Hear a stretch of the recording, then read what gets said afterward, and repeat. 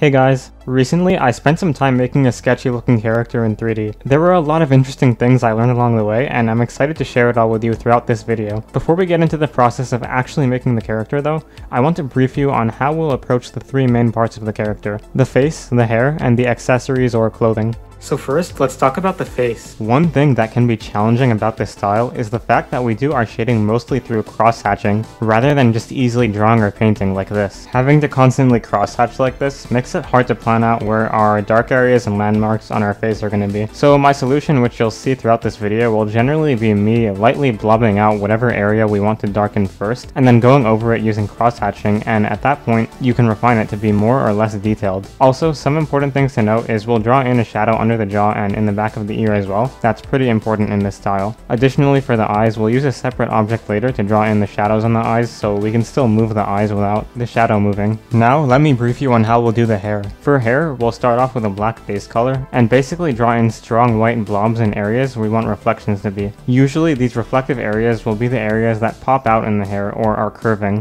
You can also use a tool like binarization to easily see what these reflective shapes look like. And these types of shapes that I see are what I'll be drawing in first on the hair. One more time with this image, just binarize it, and now you can see all of these, what I like to call reflective shapes that appear. So your first job with the hair is to block out these reflective shapes, and honestly this is a pretty easy part and is quite fun. After they're blocked out, you can refine it by drawing in thinner lines at a lower opacity and just really distorting it so it looks more detailed and streaky. You can also make it slightly brighter along its edges so it's not just bright and then dark, but rather it fades off.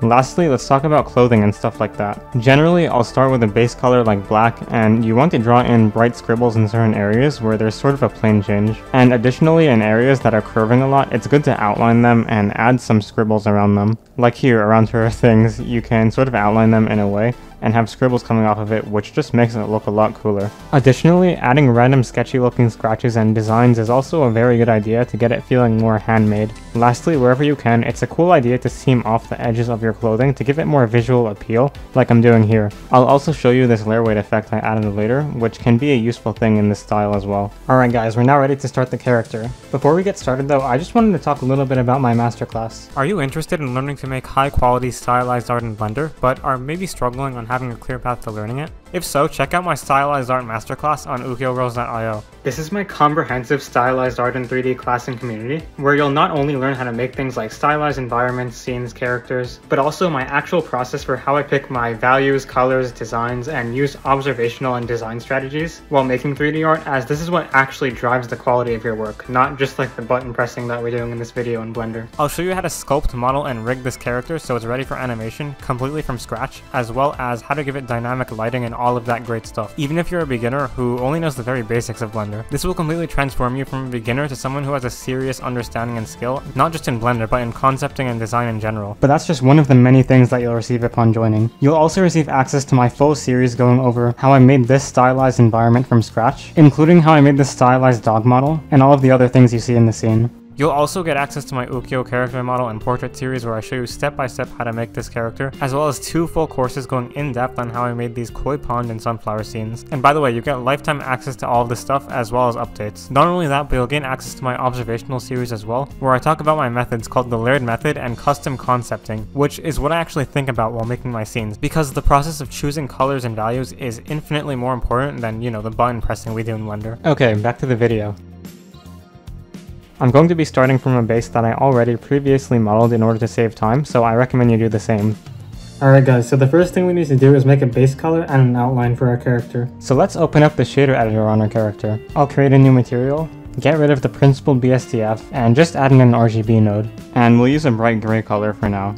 Now we'll add a solidify outline to this. You can just add a solidify modifier and then make a new material slot. Click the up arrow key at the top and let's create a new material, and this is going to be for our outline. And whatever color you set it to will be your outline color. And now back to the solidify modifier, we can set the offset to 1, turn on fill, disable flip, and set material offset to -100. You'll also have to go down to the materials tab and make sure you enable the camera option. Alright, one issue with our outline is it's going over the eyes and that kind of looks weird. Let's just select the vertices around the eyes and throw it into a new vertex group we can call outline. And now we can just set that vertex group in the solidify outline modifier to be this new group we just created, and now the eyes won't be outlined anymore.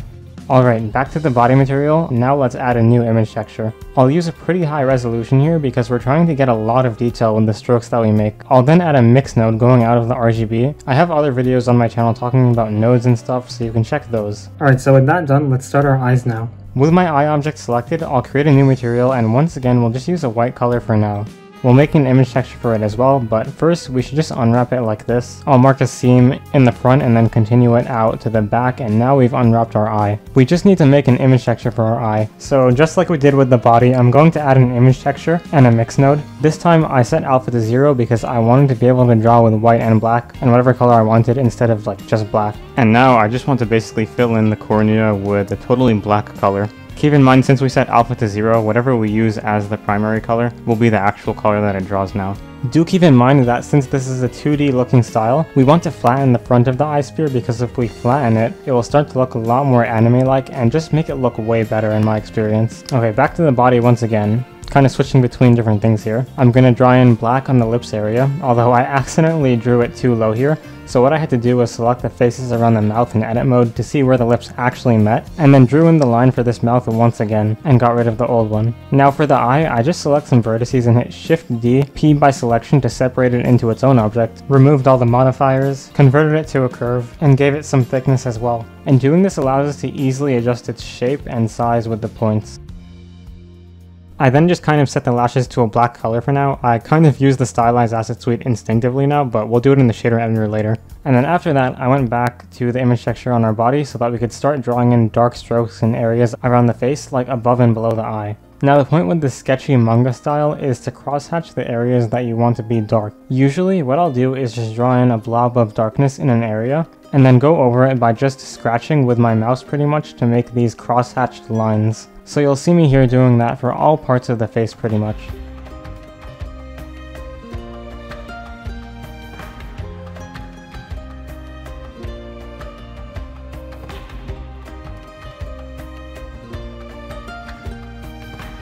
Alright, back to the eyes. I'm just going to draw in white around the cornea overall, and just draw these scratchy black marks around the eye. I'll also use the fingertip brush to adjust the shades around if I need to. Let's also draw like a bunch of streaks just on the bottom of the eye to make it even more sketchy looking.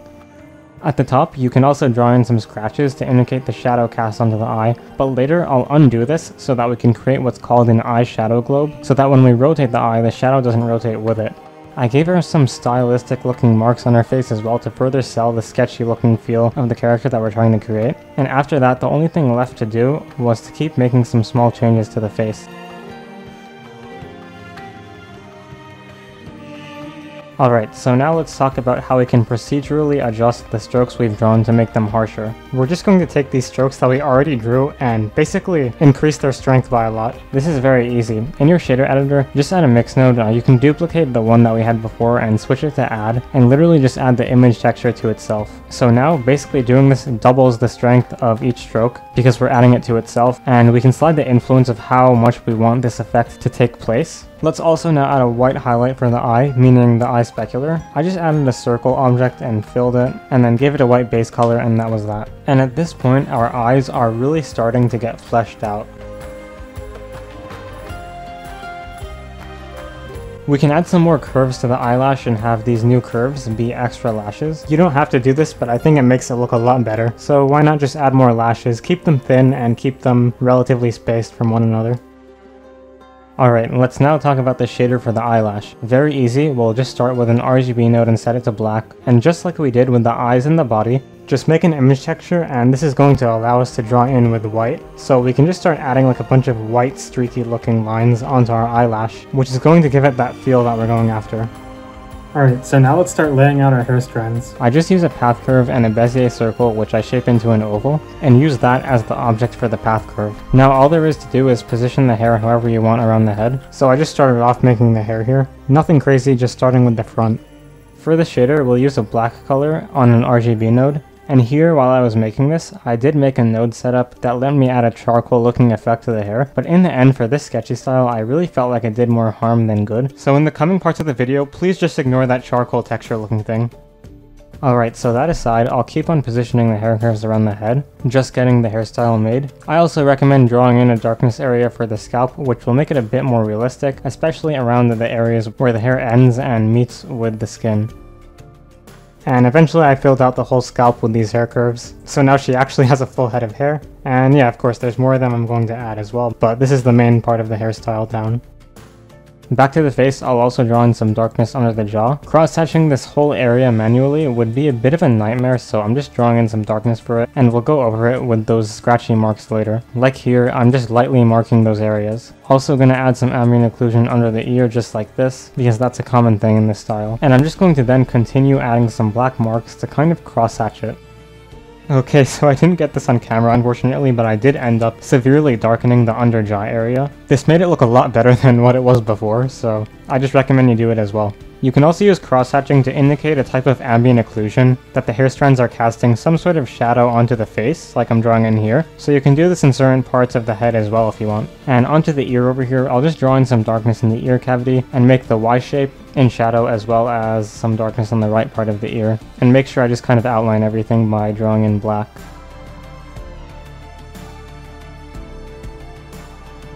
Okay, now let's start adding some accessories. I wanted to add a bow tie, so I just added a plane and started modeling it into that type of shape. I'll subdivide and solidify it as well. That's one of my favorite combinations when modeling simple objects like this that need some thickness, and I'll reflect it over to the other side as well. To save time, I did use the Stylized Asset Suite to easily add a cross-hatch sketchy looking thing to this bow tie accessory. Make sure you have a lighting in your scene, otherwise you won't see anything. A specular reflection effect is also really useful here, so I added one and really brightened it up, which I think just looked really nice. Let's go back to our outline material now that we made at the very beginning, and it was black initially, but I'm just quickly going to make a node setup that allows us to easily make the outline very sketchy looking. Basically, we just have a crayon texture that tells the shader where the transparent areas are going to be. I talk more about it in my Making Pastel Portraits video. Alright, so let's do the hair now. Before we can do any texture painting or anything like that on them, we'll have to convert them to a mesh, because right now they're a curve. But even before that, it may be a good idea to reduce the resolution on the curves because we don't need all that. Obviously, we could reduce this even more manually after we change it to a mesh, but for this tutorial, it's fine the way it is. So now, on pretty much every hair curve, we want to get rid of the mirror modifier, convert the hair curve to a mesh, and then once again add the mirror modifier. So I'm just going to do that on every hair curve, just like this. Doing this, of course, allows us to change all the hair curves to a mesh, so we'll actually be able to texture paint on them and do all of that great stuff pretty soon. Okay, now we have to UV unwrap the hair curves. For the hair strands on this character, I just wanted to unwrap them in 3 different groups, meaning 3 different UV maps. Keep in mind each one of these groups will have its own unique material. Unwrapping hair curves is very easy. You can just mark a seam on either side of each hair curve. And I forgot to turn off fill caps here on these hair strands, so unfortunately they ended up having these weird like filled caps at the end. So just keep in mind you should get rid of those, because otherwise those caps will be in your unwrap as well. Once done, all you have to do is go into edit mode with all curves selected and hit U unwrap to unwrap all of them together. Okay, now let's texture our hair by drawing in reflection. I'll start by doing our front hair strand, which will be a separate material called front hair. And super easy, we'll just use an image texture and mix node and set the color in B to be white, because we want to draw with white. Alright, so now I'm basically just going to draw in reflections in areas where the hair is bumping out a lot. So at the top of the hair strand it's really bumping out, so I'll make it really white over there. On our other hair curves on top of the scalp, I'm going to do the same exact thing for its material. I'll add in that simple node setup we made with the image texture and mix node set to white color. So now we can easily draw in white on these curves. Do keep in mind you can hit Alt-Q in texture paint mode to switch between different objects very easily. You might get some intersecting, so just adjust the geometry as needed. And now, generally in reflections for hair in this hairstyle, there will be reflections at its front, so that's why I'm drawing them here. Once you have these big white shapes blocked in, you can go over them and make them smoother by adding thinner reflection strands. So I'll just continue blocking out my reflections here, and repeat that process of blocking them out at first, and then refining. It's a good idea to vary the length of these reflective streaks you draw, so that it doesn't look so plain and boring. You can also highlight around these big white shapes to give it the feeling that it's a bit smoother, and you can also continue the shape but have it fade off and become way less bright. And doing this will make it look way more realistic and good, especially up close. I wanted to change the background as well, so I went to the World Shader tab and just used this simple node setup that allows me to easily tweak the background color without affecting the shading on my objects. Doing this was great because it allowed me to realize the face was a bit dark, so I raised its value as well. Switching background oftentimes allows you to see your character with new eyes, so you can detect any flaws a lot easier. Regarding these thinner strands I have going around the hair, you can use a node setup like this to easily tweak its transparency, which is what I did. It's something I found that just helps to make it look a little bit better. Anyways, after that, we just want to keep refining our reflections by continuing to draw in thinner strands at a lower strength.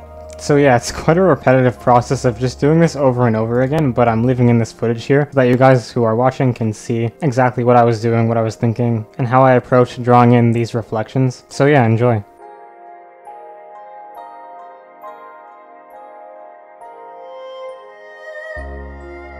You can also draw random marks to indicate some loose hair strands falling around the back of her head. Okay, so now let's get to working on the lower body a bit more. The first thing I did was drew in a clavicle, just like this.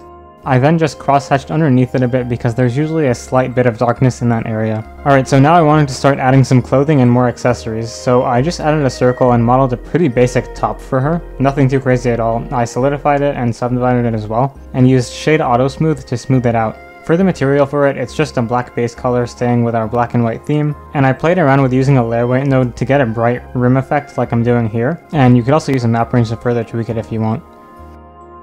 Anyways, I'll mute that for now, and the main thing we need is an image texture, so that we can draw in white on her clothing. Essentially, what you want to do is draw white in areas that kind of section off the different parts of her model. Around certain edges it's important to do this too, and pretty much anywhere that there would be definition, you want to draw in white. These white scribbles I'm making are also really important as they further help to sell the manga feel. Just to make it more detailed, I also drew in a random pattern on her shirt to make it look a bit cooler. And to finish off, I'll kind of seam off the edges.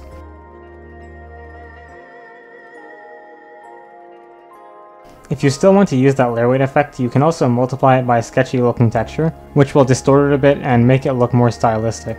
But it's up to you whether or not you want to do that. And at this point, I just continued with the body, adding detail to whatever important parts there were that needed some extra shading. It's kind of just looking at parts of the body that are usually darker and trying to add a sketchy looking shadow in that area, with also occasional random cross hatches to make sure it keeps on feeling like it's in the style. So I'm just going all throughout the model, adding more details, and just making good progress.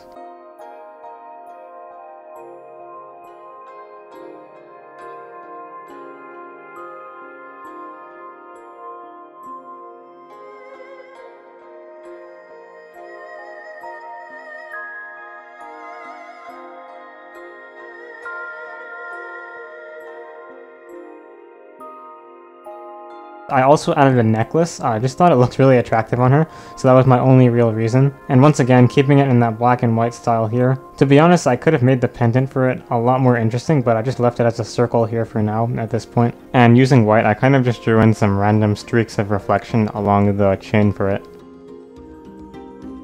And I'm just going around the model and making whatever other changes we need to make because we're getting close to the end here. And a lot of it at this point is just adding more details to the hair reflections and rotating around the model to find flaws.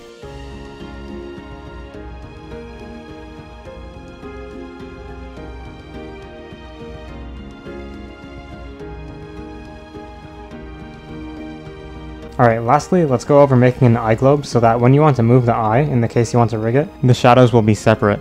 Just duplicate your eye object and right click it so it sets back into place, and give this new sphere object a new material. We just want to use a mix shader with a transparent BSDF and an RGB color, so we can draw in certain areas we want to be a dark color while the rest of the sphere remains transparent. If we add an image texture, we can just plug it into the FAC so that basically where we draw, it'll be that black RGB color, whereas everywhere else is just going to be transparent. Really quickly, I'll go back to our regular eye object and remove all of the shadows that I drew, and we're going to just redo it, but on our eye globe object this time. So once done, go back to your eye globe object and just draw in exactly as we did before, using that cross-hatching type of style. Doing this will allow us to move the eye object while the eye shadow object remains in place, and so now the shadows look real.